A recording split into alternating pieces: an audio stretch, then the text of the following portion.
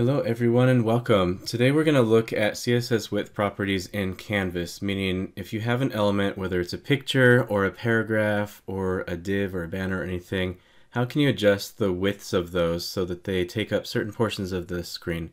So first of all, let's show what that looks like, the end result here.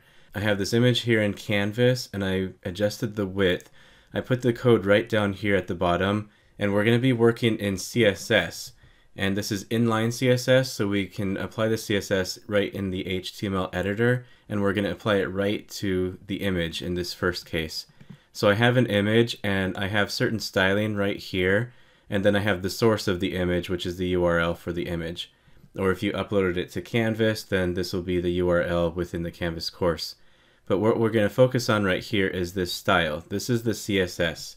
So I'm styling this page using these properties. For one, I have a width of 100%, which means the image is going to span the entire width of the page, regardless of how big the page is. But I'll also point out that I have a maximum width of 800 pixels. So it goes 100% until it hits that 800 pixel mark, and then it's going to stop getting wider than 800 pixels. And then finally, I have a minimum width of 500 pixels. So I don't want this thing to be any smaller than 500 pixels, and I don't want it to be any larger than 800 pixels. But besides that, within those margins, 500 to 800, I want the image to be 100% of the width. So let's take a look at what that looks like. If I adjust the screen, you can see the image is taking up 100%. It's adjusting until I get that 800 mark, and then when I make the screen bigger, the image doesn't get any bigger than 800. And then I also have a minimum width of 500. So once I hit that 500 mark, I'm going to toggle that. Once I get 500 pixels, it's not going to get any smaller than 500 pixels. So you can see that image right there. So it's 100% until 800 pixels. Now this is for an image, and this is the code. This is the exact code that I used for this image. It's a picture I got from Unsplash, and I just put the width, the max width, and the minimum width. You can also do this for other elements. For example, down here with this text, I created a div. A div is a container that you can put things in the HTML. In this case, I put some text within the div. And so the style that I used here is I want a maximum width of 800 pixels. I don't want it any larger than that. And by default, a div is going to span 100% of your screen unless you tell it not to. And so I don't need to put, like I did with the picture, make this fill 100%. Instead, I just said, I don't want this any bigger than 800 pixels. But you'll notice when I shrink it down, it shrinks down with the screen. And so that's what divs do. This is pretty common behavior for a div, but what's not common is that once it gets to a certain threshold, it doesn't get any larger than that. And then just for fun, just so that we can see that it's clearly a div, I put a background to it and I added some color to the text so that it wasn't just black. And then I put some padding. What this padding is saying I want 5 pixels on the top and the bottom, and I want 20 pixels on the left and the right. And that way the words aren't right up close against the edge there. I always like to have just a little bit of padding if I'm doing something like this.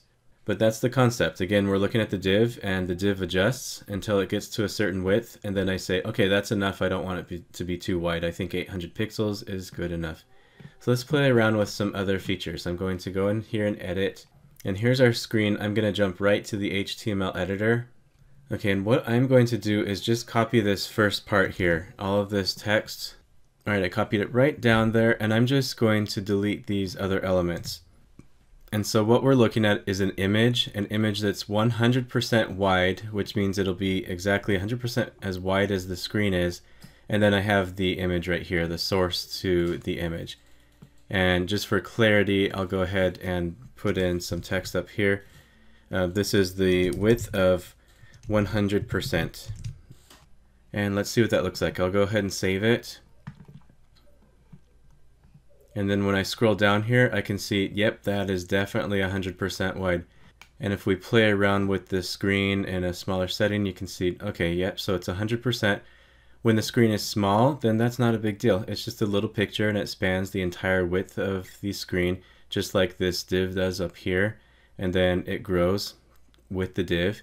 And we'll see the div stop growing once it hits 800 pixels, but the picture keeps going.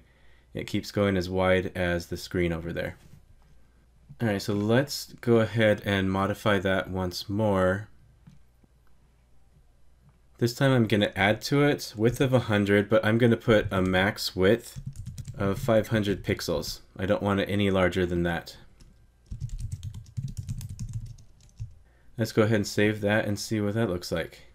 Now to see this, I'll have to minimize it. All right, so there I have a maximum of 100%. However, I don't want it to be any larger than 500 pixels, and that's arbitrary. It's, for whatever reason. But you see when I shrink it down, it grows with it until it hits that 500, and then it doesn't get any larger than that. Okay, I'm going to hop in here and let me copy all of this. I'm going to paste it so that we can play with one more, and this will be the minimum width. Let's make a minimum width of 800 pixels. So I'll go ahead and keep the width of 100%, and then I'll just change the minimum width of 800 pixels. You can see that, yep, that's definitely big. And it gets to 100%, and then when it hits 800 pixels, it doesn't get any smaller than that. You notice that? It stays large. And for pictures, I don't really see the minimum really being an issue. I think that maximum is probably what you'll want to aim for, that maybe you don't want a picture to get too big, but for a picture to say that I don't want this picture to be any smaller than that, I think that the uses for that would be like if you're embedding a thing link, for example, or if you're embedding something that you want to make sure that it keeps a certain resolution, a certain number of pixels wide, then you can go with that. But in reality, I think that this max width will be most useful for you. That you don't want things to get too big, especially if you want to keep it friendly for mobile. And so I think this code will be exceedingly useful.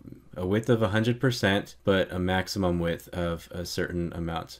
And that could be 600 pixels. What we're looking at is this image is 500 pixels. This div right here is 800 pixels. And when I'm designing content in Canvas, I actually like keeping things to under 800 pixels. I don't like things being larger than 800 pixels because I don't think it's good for mobile, for one, and it gets really hard to read. If you have text on a large monitor, if the student has a 32-inch monitor, for example, you don't want that to be too big. Let me show you one more trick, and I'm actually going to go ahead and duplicate this page so that we can start with something fresh. We'll hop into the HTML editor. I'm going to delete some of these pictures from the bottom, and we'll just focus on the text and that first image. And what I'm going to do is I'm going to create a div. So this is a div with a style.